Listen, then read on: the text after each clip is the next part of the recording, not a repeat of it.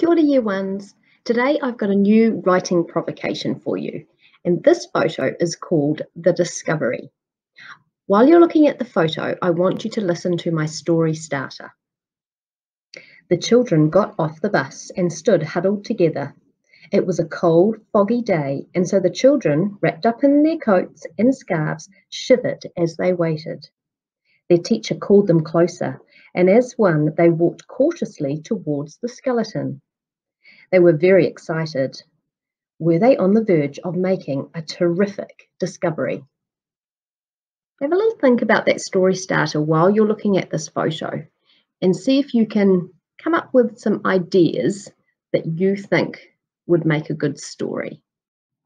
When we look at this photo, what do we see? Perhaps you could make a list of the things you can see, or you may like to draw pictures of these different things. What things do you remember from my story starter? These are the different things I can see in the photo, as well as things I pictured from listening to the story starter. Snow-covered mountains, skeleton bones, perhaps dinosaur ones, a school bus, some school children. Were these the things that you thought of as well? Now, using the words that you thought of and your yellow word card, can you write a simple sentence? You may even like to write a joining sentence using the word and or because. Use your word card to help you with the sounds in the tricky words. Can you locate the key words on your word card that you want to use in your sentence? Have a look at those boxes down the bottom. Those are all your key words, remember?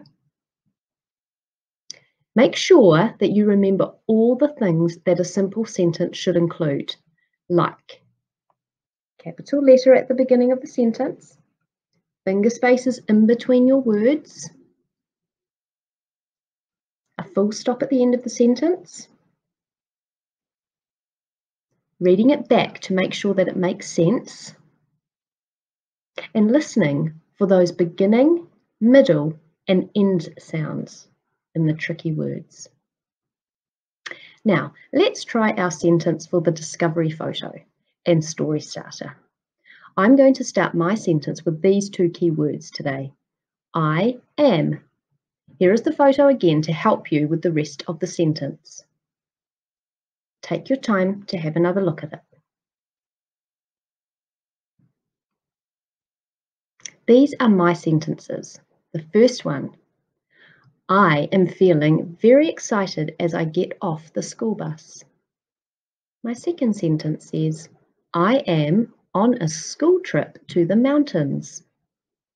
And my third sentence says, I am feeling nervous and excited because we have found dinosaur skeleton bones.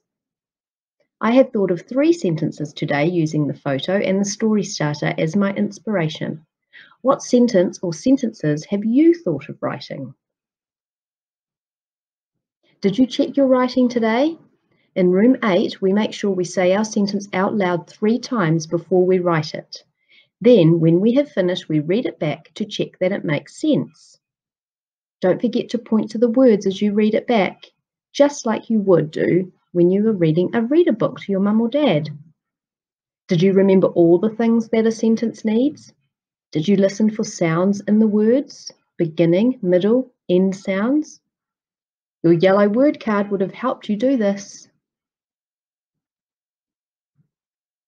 I hope you all had fun giving this writing task a go. Remember, it's all about trying your best. Even if you just write the first 2 keywords and try to sound out the first letter of your tricky words, you should be proud. Something we do in room 8 is to put a little piece of blue tack next to the keywords we are going to be using in our sentence before we write it. You might like to do that as well. You are the author of your stories. Read them to others so that they can enjoy them just as much as you enjoy listening to stories being read to you. I really love this little poem by Dr. Seuss. It says, the more that you read, the more things you will know. The more that you learn, the more places you'll go. I really hope you had fun with this writing provocation. See you again next time. Ka kite.